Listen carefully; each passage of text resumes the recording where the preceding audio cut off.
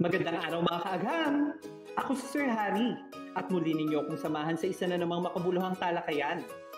Sa pagsisimula ng bagong markahan ay ating pag-uusapan ang paksang electron configuration. Kaya halina at makinig sa isa na namang araw ng pagkatuto ng mga aghamazing kaalaman. Sa pagtatapos ng ating talakayan, dapat matutunan ninyong ipaliwanag kung paano ang quantum mechanical model ng atoms ay nailalarawan ang enerhiya at posisyon ng electrons. Kaya ano pa ang hinihintay natin? Tayo na at simulan ang ating talakayan. Kung ating babalikan ang konseptong inyong natutunan sa ikawalong baitang, inyong napag-aralan ang iba't ibang model ng atom na ipinakilala ng iba't ibang scientists mula sa iba't ibang panahon. Nariyan ang solid sphere model ni John Dalton, ang plum pudding model ni J.J. Thomson, ang nuclear model ni Ernest Rutherford, at ang planetary model ni Niels Bohr. Sa mga model na ito, walang eksaktong lokasyon na naibigay ang mga dalubhasang ito kung saan matatagpuan ang electron. Hanggang sa ipakilala ang quantum mechanical model nila Erwin Schrödinger, Louis de Broglie, at Werner Karl Heisenberg. Ayon sa kanila, ang electron ay maaaring umasal ng kagaya ng particles at wave. Sa model na ito, inilalarawan ang electron gamit ang uncertainty principle. Ayon sa principle na ito, hindi natin matutukoy ang eksaktong galaw, energy, at lokasyon ng electron. Bagkus mayroon tayong clouds of probability na tinatawag nating orbitals kung saan maaari nating matagpuan ang electrons. Ang mga electrons na ito ay maaari nating mahanap gamit ang electron configuration. Handa ka na ba matuto para sa ating ikalawang markahan? Kung ganon, simulan na natin ang ating talakayan. Ang electron configuration ay isang shorthand na representasyon kung papaanong ang bawat electrons ay nakaayos sa orbitals, levels, at sublevels. Sa pagsusulat ng electron configuration, dapat ninyong tandaan ang mga components nito. Simulan natin sa coefficient.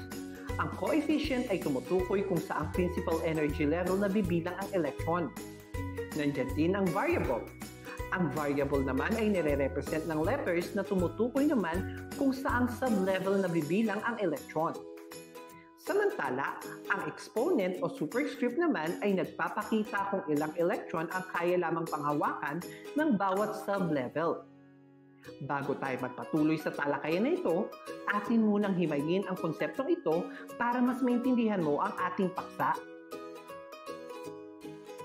Simulan natin ang talakayan na ito sa principal energy level. Ang principal energy level na ito ay ang tinatawag na principal quantum numbers. Ginagamit natin ang letter N bilang kinatawan ng energy level. Mas maliit ang number, ibig sabihin mas malapit ang energy level na ito sa nucleus.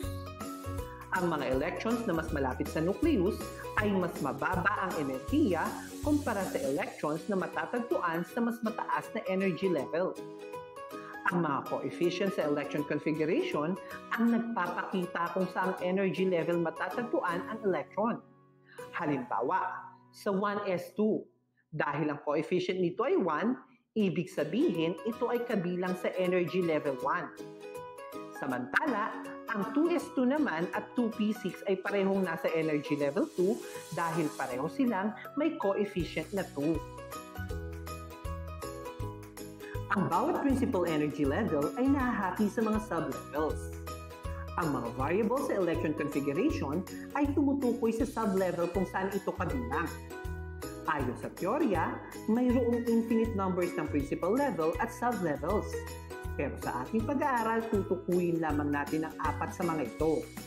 Ito ay ang S o sharp, P o principal, D or diffuse, at F o fundamental or fine. Ang bawat sublevel ay may kanya-kanyang hugis. Ang bawat hugis na ito ay tumutukoy sa mga orbitals ng bawat sublevel. Ang orbitals ay ang region of space kung saan pinakamataas ang posibilidad na matagpuan ang electron. Halimbawa, ang S sublevel ay mayroong orbital na hugis bilog. Ibig sabihin, ang electron na nasa sublevel na ito ay maaring matagpuan sa kahit saang bahagi ng orbital sa hugis bilog na ito. Ganon din ang nangyayari sa ibang sublevel. Ibig sabihin, ang posibilidad na matagpuan ang electron ay base sa hugis ng orbitals nito. Ang S sublevel ay mayroon lamang isang orbital, habang ang principal naman ay mayroong 3 orbitals. Ang diffuse ay may 5 orbital at ang fundamental o fine ay mayroon namang 7 orbitals. Ang bawat orbitals ay may kakayanan lamang panghawakan ang hanggang 2 electron. Ibig sabihin, dahil ang S sublevel ay mayroon lamang isang orbital, ito ay may kakayahan na humawak na hanggang 2 electron lamang. Sa kabilang banda, ang principal na may 3 orbitals ay may kakayanan humawak ng hanggang 6 na electrons dahil ang bawat orbitals nito ay kayang humawak ng tagda-2 electron. Sige nga, ikaw naman ang tumukoy kung hanggang ilang electrons ang kayang panghawakan ng diffuse at fundamental base sa bilang ng kanilang orbitals? Kung ganito ang iyong kasagutan, tama ka! Ang mga maximum number of electrons sa bawat orbitals na ito ay ang exponent o superscript na inilalagay natin sa ating electron configuration. Oops! Teka muna!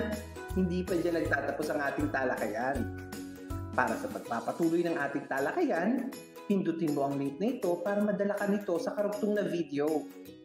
Kita-kita tayo